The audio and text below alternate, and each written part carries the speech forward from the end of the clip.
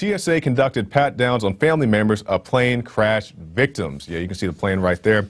And the LA Times reports to get into the boarding area to meet with them, those are the victims of the crash, loved ones were interviewed, searched, and vetted by TSA officials. The vetting included checking the family names, checking that the family names matched up, and also that the passengers knew the people who were trying to get through the security area. And I just want to I was talking to one of our guys a minute ago about how they were trying to match up the names of people. So let's say if you didn't have a name, you were there to pick up your friend or your mother or whoever was on that horrible crash, and you're trying to get through. Can I pick them up? Are they even alive? And the TSA agent says, "What's your name?" "My name is Bob Smith." "Who are you here to pick up?" "Mary Jones." "Well, you can't go through. Your name. I'm sure this happened to somebody. Your name doesn't match the name of the person you're trying to pick up." He's like, "Well, I know it's my girlfriend. We're not married. We don't have the same name." But I'm pretty sure there was, I wouldn't be surprised if there's a situation where the person didn't get through for just that reason. Just the whole security theater. I mean, the TSA didn't keep that plane from crashing. I'm not saying that they had anything to do with that. But, the security theater is not going to keep accidents from happening. Now, why the plane crashed? They said it may have been some pilot error, possibly some air traffic control error. We still don't exactly know what brought the plane down in such a fashion. But, we're just still trying to figure that out. And Alex Jones talked about this on the Day Show, and I was like, come on, that's not true. Because, even working here at InfoWars, sometimes I hear Alex say something, and I'm like, that cannot possibly be true. But then I went and saw it for myself. There's an article from Forbes, and don't worry about pulling this up, Marcos, unless you're just Johnny on the spot. But there's an article from Forbes where they said that people on that plane, that you see that horrible crash right there, they were so concerned with their goods, with their personal effects, that they grabbed their articles first and then their family members and their children second. Not to mention the people in the back of the plane. So let's say you're at the front of the plane and, you got people, the plane's on fire, it's burning to a crisp. You got people in the back of the plane who need to get out, but you're, oh no, hold on, hey man, chill out. Let me get up here and get my iPod out of here. Let me get my iPad. Let me get this Gucci purse or, whatever else they may have been carrying. Not to mention the people in the back of the plane are about to die of smoke inhalation or whatever else, but also the fact that people grab their bags first and their children second. I believe that one was in the New York Times.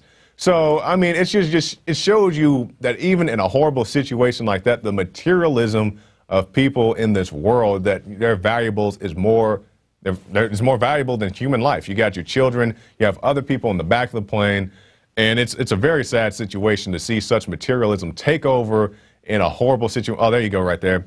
San Francisco 777 crash. Why did so many passengers evacuate with bags? Yeah, you got, like I said, people in the back. No, hold on. It says he grabbed his bags and then his child in that order. There it is right there. It's at the bottom. Yeah. Yeah, he grabbed his bags and then the child in that order. And he's like, yeah, what's wrong with that? We needed our Xbox, and we needed our Wii, or we needed our whatever. I didn't so much need the child. I just needed the goods and stuff. So a very sad situation. Not just sad that the plane came down, but also that people behaved in such a way after it hit the ground. Now we'll move on to some surveillance news here. This was also protested at the rally on the July 4th. AT&T joins Verizon, Facebook in selling customer data. I'm sure nobody is surprised about this. You can see it right there on your screen. AT&T has announced that it will begin selling customer smartphone data to the highest bidder. Well, at least they admit it, putting the telecommunications giant in line with Verizon, Facebook, and other competitors that quietly use customers' history for marketing purposes. Now, I've been telling people this for years. They didn't want to believe me, but recently we've had the Prism, scare or leak or whatever you want to call it. We have this article and other things like this where people finally admit that, yeah, Facebook sells your data. So keep this in mind, and you can see it if you go on Facebook right now and you say, hey, you put it on your wall, hey, I went and saw the Lone Ranger this weekend or whatever, and you hit enter, and then the next screen it pops up, it refreshes, and now you have Lone Ranger ads in real time after you just posted your post. Now you have all these ads, and I'm like, well, how did that get there? And I saw this great ad from Facebook. Well, not official ad, but people do those motivational posters, and it will say something and it says something underneath it. And it said, Facebook, if you're not the client, you're the product. which is very true. In some cases, you may be both the client and the product. So keep in mind when you give out your information freely to these people and you say, oh, they're so nice for allowing me to use their services for free to keep up my friends and all that stuff. And I have a Facebook account. I use it very sparingly. I just use it to keep in loose contact with people. But don't put your personal information on there. Don't put your horrific pictures on there. And I just can't believe people just can't get the notion that, you know, a lot of companies now check your Facebook pages when they want to offer you a job, especially if it's a real like career type job. They may not care if you work at McDonald's or whatever, but if you have a real, you know, Fortune 500 job or whatever type of real job, they're going to go check your Facebook page and you got, you're taking Jello shots out of somebody's belly button or whatever else. That comes back on you. So just don't do that and don't allow them to sell your information. And more on this, if they're going to sell your information, why do you have to pay them a fee to use their services? You're paying them to spy on you. If you're one of those people, you say, I don't care if they spy on me, I don't have anything to hide. You may not. But why do you have to pay? You know, if they're going to sell your information anyway, shouldn't you get a free phone? Shouldn't you get an Obama phone or an AT&T phone or an NSA phone? That's a new thing. Get your NSA phone and say, well, since you're going to be selling all my data anyway, why should I have to pay for it? Verizon, AT&T, Facebook, and I'm sure, I mean, these are just the people that we know about, the people that have come out the closet about it, the people who have been exposed for it. So I'm sure more that will come out very, very shortly. And keeping in line with this NSA stuff, NSA ties put German intelligence in tight spot. Now, this is some testimony from Mr. Snowden. Snowden isn't buying the innocence of leading German politicians and government figures who say that they were entirely unaware of the spying programs. On the contrary, the NSA people are in bed together with the Germans, said Snowden in an interview conducted with the help of encrypted emails. So Snowden is saying, you know, what they're telling you that they didn't know, and oops, and we're sorry, and we didn't know, even though we've shown you here at InfoWars, the NSA Center in San Antonio, and there are many others around the country. But, you know, they're saying that they didn't know and these things don't exist, and we didn't build this NSA Center across the street from a Walmart on a busy street. None of this stuff actually happened. And I just can't, it's hard for me to believe. Like, you know, I had to go down there to the NSA Center, witness it with my own eyes, come back, file a report about it, and people were still in denial that it was there. And even the guard I was talking to, he's like, how'd you know this was an NSA Center? I was like, bro, it's on Google Maps. It's on Google Earth. I mean, you built this thing literally across the street from a Walmart. You're driving these unmarked cars, and he turned around and I saw a little insignia that said like NSA or something. And it's so cartoonish, you know, like they have the cloak of invisibility, like it's the Legion of Doom's headquarters, like you can't see it or something. I don't know what these people are doing. It's like these are not the droids you're looking for. They just think you're so stupid. I don't even know what else to say about it.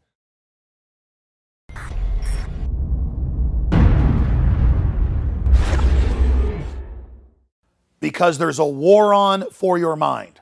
That has been our motto here at InfoWars for my 18 years of battle against the globalist. And now we see the open announcements of global, private, corporate tyranny over our governments. That's what the New World Order is an unaccountable private combine of organized crime engaged in corporate takeovers of nation states and the conscious attempt to abolish basic rights and fundamental liberties. Infowars.com is not just leading the charge against this here in the U.S. or North America. We are leading the charge worldwide. And that's because our listeners, our viewers, our supporters, fellow freedom lovers like you across the planet resonate with our message of liberty and telling it like it is. And that's why for the last 2 years especially, I have thrown everything I've got, my time, my energy, our backup capital, everything into really trying to awaken the sleeping giant that is humanity. And that's why the July issue that just came in a few days ago is so important. We've already sold about half the stock we have of it at cost in groups of 10 up to 100 in bulk. It covers the entire NSA spy grid, how it ties in worldwide, how it's not about stopping terrorists, but about suppressing and dominating and controlling the free press and political opposition. And in this magazine, we don't just have 3 free bumper stickers like I did a few months ago. We have 10 bumper stickers, 4 full-size ones with amazing messages guaranteed to get people thinking like America has been occupied by globalist forces. Infowars.com. Listen to Alex Jones at Infowars.com. Infowars.com. Forbidden information. Listen to Alex Jones. Infowars.com. And then on top of it, 6 medium-sized bumper stickers with the message as well. These are key to post in legal and lawful areas on your book bag, your computer, your car, or to give friends and family. I have printed 500,000 of these bumper stickers. Only half of this month's run of magazines has them. So when you purchase them in bulk or you're a 12-month subscriber, you will get the special issue. And I can't afford to do this every month, so it's going to be quite a while until we do this again. Please take advantage of this. Buy them in bulk and give them to your friends and family and encourage them to get these bumper stickers out, because with 500,000 stickers, we can reach tens of millions of people with the message of truth. They want to collectivize us. They want to bankrupt us. They want to drive us into their arms to control us. They want to dumb us down. But the sleeping giant that is free humanity is awakening.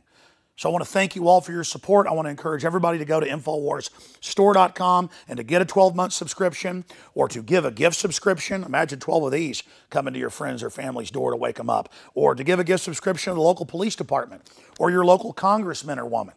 This is how we're going to affect change, voting with our dollars and voting with our time. Again, visit InfoWarsStore.com today to subscribe, to get the magazine in bulk, or to give a gift subscription, or to give yourself a subscription to wake up friends and family. I am all in.